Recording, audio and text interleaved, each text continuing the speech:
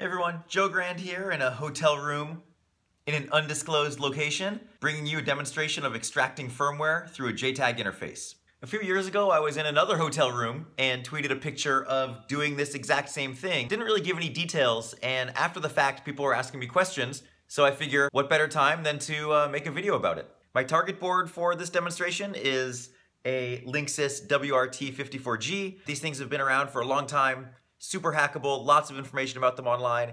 You can get them pretty cheap at thrift stores and on eBay. These are really a great platform to start working with if you're interested in learning about hardware hacking and exploring different types of embedded systems. So JTAG is an industry standard interface that really was designed for low-level chip testing. Nowadays, when we think of JTAG, we think of device programming, debugging, but it didn't start that way, and vendors over time have added functionality. I've given talks about JTAG in the past, so you can find some of those videos on YouTube. But today what we're going to be doing is using JTAG over a tool called the Bus Blaster to connect to the JTAG interface of our target. That's going to communicate with the CPU, and then the CPU will communicate for us to the memory, and then we'll be able to extract the contents. So what we have set up here is our target board. We have our JTAG connector down here, and there's ground on one side and the signals on the other. So I wired those directly up to the Bus Blaster.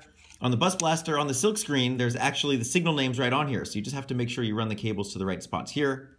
And then the Bus Blaster is connected and controlled over USB. That goes to my host computer. Everything else is done in software. So the first thing we need to do is run the URJTag tool. And I already have that pre-installed on my machine, so I can just type JTAG and it's going to load up. So what we need to do to get our hardware set up is we're going to define the JTAG hardware that we're using. So we're going to type cable, JTAG key, put a vendor ID of 0403 and a product ID of 6010. This vendor ID and product ID and the JTAG key is basically a general purpose JTAG hardware based on an FTDI FT2232 USB to serial adapter. So the Bus Blaster that we're using is essentially the same as the JTAG key. We're going to specify interface 0, which is one of the two interfaces for the FT232H.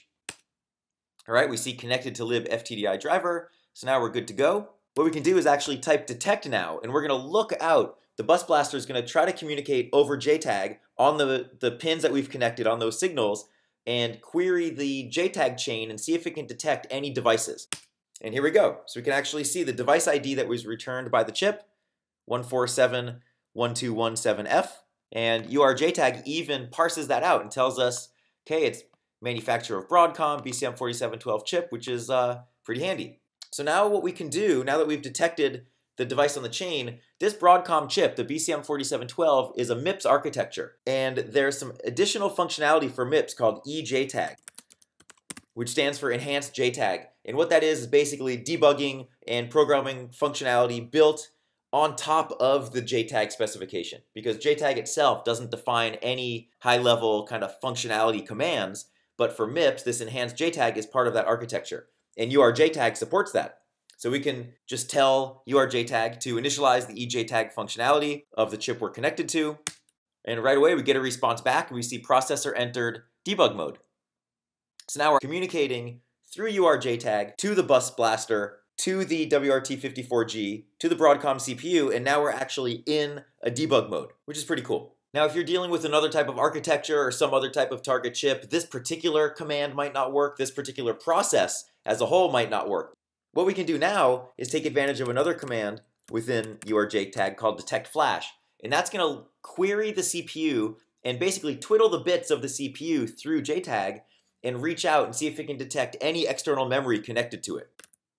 So we're going to type in our base address here of 3C000000, and this base address you need to tell the command where to start looking for the memory, and this is something that I had discovered through looking at the UART output, the boot log information as this router was booting up. The base address that it actually printed in the UART output was 1C000000. So I did a little bit of kind of guessing. If for some reason you don't know the base address, if you can't get any other clues, you might have to do some brute forcing until you actually get the correct response back from the tool. So let's see if we can detect the attached memory.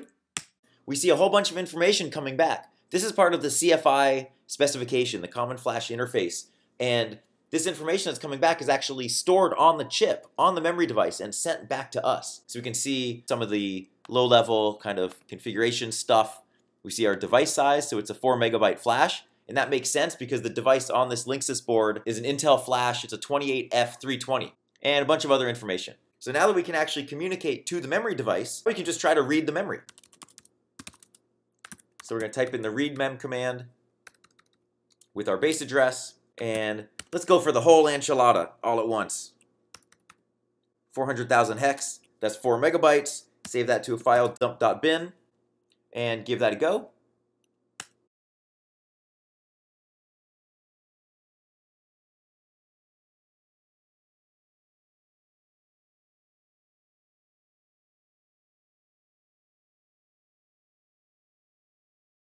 All right, so that dump took just a little bit under 5 hours, and extraction over JTAG is generally relatively slow compared to other methods because we're communicating to the target device serially, and there's just a lot of information that needs to be transferred, and we're basically just shifting data in and shifting data out per the JTAG spec. Usually though, if we're extracting memory in this way, time is not of the essence, so we just wait for it to take as long as it needs to take.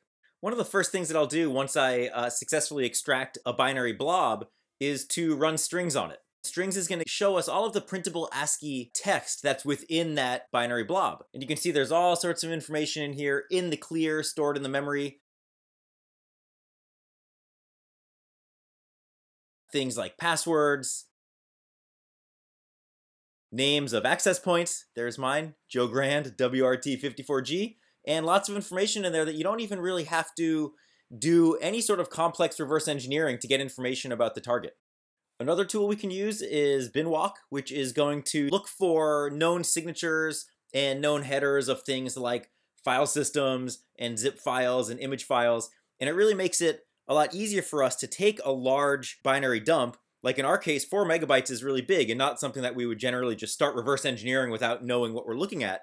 So BinWok is really going to give us a clue about what's actually contained within that binary. Once you've successfully extracted firmware from the memory, then your hardware problem basically becomes a software problem. There are lots of great people doing some amazing firmware reverse engineering and exploitation that you can learn from. Take a look at the exploiteers who do a lot of crazy consumer electronics hacking. Chris Eagle is the IDA Pro master. Aziria doing a whole bunch of ARM exploitation. And Craig Hefner, who does a lot of routers and network types of devices. Once again, I'm Joe Grand signing off, and hope this video is useful to give you some tips about another way to extract memory. Firmware extraction through the JTAG interface, successful.